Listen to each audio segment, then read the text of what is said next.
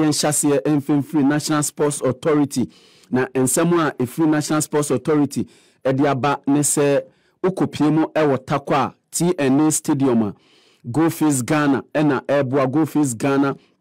Foundation ena eboa esi ediama mediama na ensemo a empanifo ediaba ne se omu wie March 2024 na omu handi over there na omu handi over ediama National Sports Authority ena afi takwa ensuayem Municipal Assembly no na omu ena ebe manage sa facility na ewo ho no na enkrofo susu se omu wie na omu jemu ediama club na eye mediama na nka omu ahweso nanso enrai ena penia ye friend Abdul Razak Yakubu ono ena ye executive secretary edema Go Face Foundation after a facility tour ewo TNA Stadium no eno de saa ensem wi eto ensentrofo enim enura na okase Ghana Sports Authority omo ene o capacity a ombetimi ede amanage na ensem omo kanyira ne se omo ne stakeholders nyina ebeye nhyiemu ahwese de ebeye na stadium no ombetimi amanage ni yie na the needed revenue no etimi ede aba kai hye se last week ena me kachire o se mediama omo ye Ghanaian champions omo represent Ghana ewo CAF Champions League mu na group stage no eno na yese empanifo eba na omo be inspect TNA Stadium no se ebetimi ahosti some of the group matches a omo ebebo na kai mediama ene Ali ebebo of Egypt sanso eno omo ni CR Gadad anso ebebo sanso ena omne yanga omonso ewo Tanzania ebesi akan ewo group stages se mediama etimi progress dia every group numa na omo abo omo humodi ye papa mediama omo akan ewo preliminary round no omo wo ebo Cape Coast na de ba ne de no wanhwa ehwa na group games no nso omo ebebo ewo ho esanse takwa TNA no entimi nye ready sanse December ena sa November pacho sorry ena sa group games nyina ebehye ase ewo ehonom yentoaso na yetoaso dia ententemo a ampem da ko ladies omo abie 1 week camp ewo Ghana Technical Center ewo Prampram ni nyina ne se ahead of CAF Women's Champions League ebetudwa ewo Cote d'Ivoire no 26 players and 8 technical team members and nrei omo piemu ewo Ghana Soccer of Excellence ni nyina se omo kwakoye ahoboboa ewo ho na de abane se eka ombebo ho nyina ba bi ombeda ne aduane ombedi ni bibia no Ghana Football Association ena afa eho kanyina we ebeye emra etosumienu a GFA support ampem da ko a ni nyina ne se emra omokopie mu ewo wafu zombi qualifiers ewo Benin City ewo Nigeria no Ghana Football Association omadom sanhihye ya emma omutimi koye ekote oman Ghana nim eno ena Ghana Football Association so omosamra bim na omeya hobobo asede ombeko no betimi akowi ni CAF Women's Champions League ebe hyase every November 5 2023 ewo Ivory Coast no ampem da ko a ewo group B omone afa AS afa club ewo Morocco ena afinso AS Mandi mo ebesi akan ena afi Hurricanes FC omunyina ewo group B yentoaso Thomas Tepati ne coach Mikel Arteta osine ninje kra esanse abrantie no asan enya muzzle injury biem Thomas Tepati ne muzzle injury hani ye pa bacho facheme hani ye papa se oba na obisi akan mienu miensa pe na sa injury no de aba entina se eda ebrada Arsenal ene Sabia esi akan ewo UEFA Champions League nwa Thomas Tepati ni nyina ne se wanya injury a ni manager Mikel Arteta se ye hani ye pa se sa injury no Thomas Tepati ewo ehonom yemfri Thomas Tepati eho na kwadwo story radio when ibeje ho papa no bomodi a se obenya no ewe pa ho adabe so na one interview no abusa ne sa ko san ema me or say betting is for lazy people. I would ban it if I become president. ACP flag bearer Hassan Ayariga ena all cancer assembly leader and founder of All People's Congress Party Hassan Ayariga ena nwei okoye interview ena APC mpacho APC na eno ena all cancer share betting ati se wo my Ghana mu no nkrofo a omumpedwuma aye omude omumpebra bia abo omumpedwuma bia aye ye sori ahomrachi efo ka betena ha aye dwuma no omude omumpedwuma bia aye eno na omude aye omudwumadi a omudi ose wono onya beye president pe eyade a obetwa saa betting sensem ni nyina mu eno Hassan Ayariga ena ode ensem we bai emre kakra atwamu ena Ghana ede 10% revenue authority 10% tax ebaya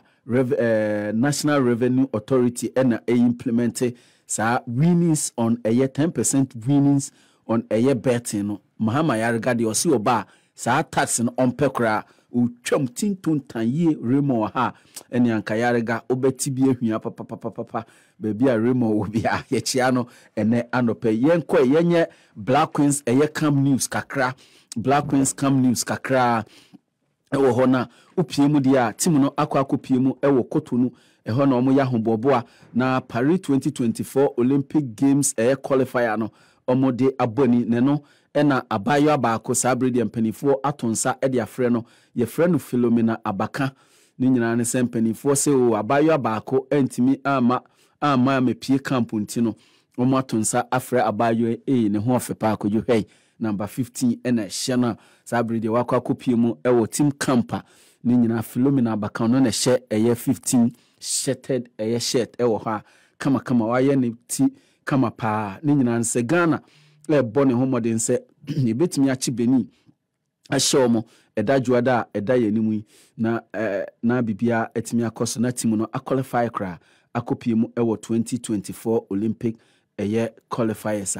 koso no sa game no is scheduled to be played on the 27th of October 2023 ewo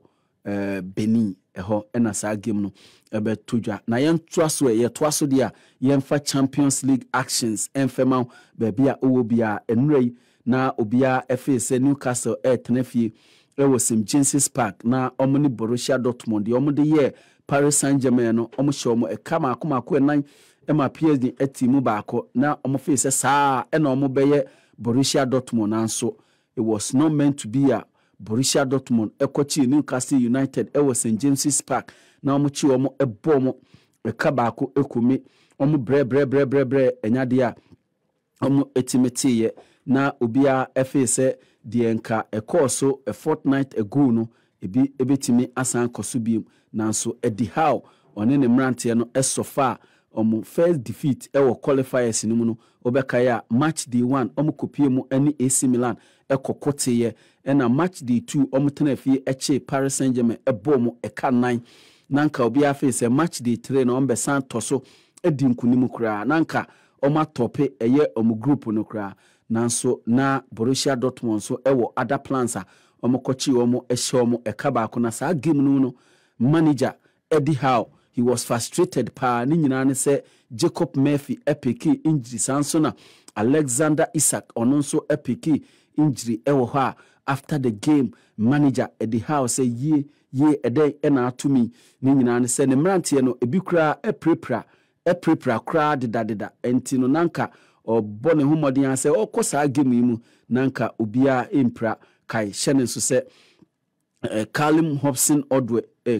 Callum Wilson enso abrantia osi akan edema Newcastle na ono nso lasti only 15 minutes in that game na enye kra defender Steve Botman ono epra winger Harvey Barnes ono nso epra nti saa emrantie mienu nyina akoka omo injury list ho a manager Eddie Howe say he's very worried papa yentoaso yetoaso dia young boys etnafie ene Manchester City ene di boom na obi afa say young boys yi omo be hye Manchester City kra na eno ena Erling Haaland sanso ena emrantie na ka ho bi ebubobubo goals Manuel Akanji mu nyina ebogu ede goals ede ma Manchester City eche young boys ebomo ekamiensa ema omu team baako unim se Erling Haaland no on de enya de a obejai goal shekra goals no abrani nyina o she goals weekend o she bi ena nren so ono nso etimi ball brace ema Manuel Akanji ede baako eka ho na at the end of 90 plus a year 4 minutes no Manchester City 3 young boys are ebohum no 1 eno ena manager Pep Guardiola so performance no na eye pa on a very difficult pitch ewo young boys yentoa so Paris Saint-Germain so etnefi any AC Milan esi akan Kylian Mbappe Loti ehye go edema Paris Saint-Germain ema omo chi omo ebomo a omo entimi antibikra ye Miami team AC Milan then na ekosu season we enya de a Champions League no omo modern bono entimi enko so ye kra Luis Enrique ene ne mrantie no dominate game no papa ne no ena 48 minutes ena Ousmane Dembele ofri ko Joseph Adankwa ne team e friend Barcelona ebepie mu ewo Paris Saint-Germain omo nyina ebo goals edema Paris Saint-Germain edi enkunim sabre na sa game no ekoso na Barcelona so etifie ene Shakhtar Donetsk nso edi aboni na ene goals no esuye pa edema Barcelona omo enya 3 out of 3 100% record ni nyina nse omo game omo aboni nyina no omo back to back wins ewo ho abibia ekoso edema Barcelona other results are epiemu enrei Celtic etnafie ene Atletico de Madrid ekote obia ehye ne nyonko 2-2 sanso ena final nso etnafie eche Lazio ebomo ekamiensa ema Lazio etimu baako sanso ena RB Leipzig enso etnafie eche Real Star Belgrade ebomo eka miensa ema omo timu baako Royal Antwerp so etnafie ema FC Porto ekoche omo ebomo eka mako enan ema omo timu baako sa game no kwadwo the year 48-year-old Pepe ejinemu esiakan edema FC Porto ewo ho yentoa so okopie mu de a Thierry Henry ena de asembi atudwa o se he Ballon d'Or ebetudwa eda ejuadan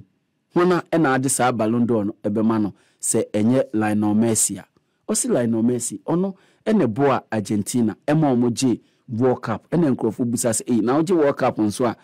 Ballon d'Or so ye de mawana papai waje 6 Ballon d'Ors enti se otimi eje Monday die eka ho de a na ebeye record 7 times waje sa akoledi ewo ho na eno ena Henry de oka nyina ne se obie ni ho a o deserve o se o mu se ono Kylian Mbappe ne countryman pa opena sempa o ya brantia opena sem yi abrantia ni mbobo pa but o se Messi ewo ho a Messi wo ho a untimi nsan ne ho emfa Ballon d'Or enkoma Kylian Mbappe anase Erling Haaland o se o mu se Erling Haaland oje treble with Manchester City there. In fact, about 53 games, actually 52 goals in all competition. Edema Manchester City, but see Messi wo hodia untimi insane ho. Say osi Christo wo ho a osofo enye asore sa ena oka ewo ho. Na ensembi asri sembi yemfiri ho asri sembi a esi wo Manchester City. Kojo unim se sama ye etwa mu ya ena omo si omo goalkeeper your friend David here no enya de a omo ne no ebeye djuma kra bi ensem a eba ne se Manchester United beye the biggest U10 in football history na omo asan kofa David here ni nyina se omo suru se player and as a goalkeeper your friend no na ba be pm AFCON January omo mpesa ade no Ti almost samra na bibia enkoso we so na megina na me de sports update ni nyina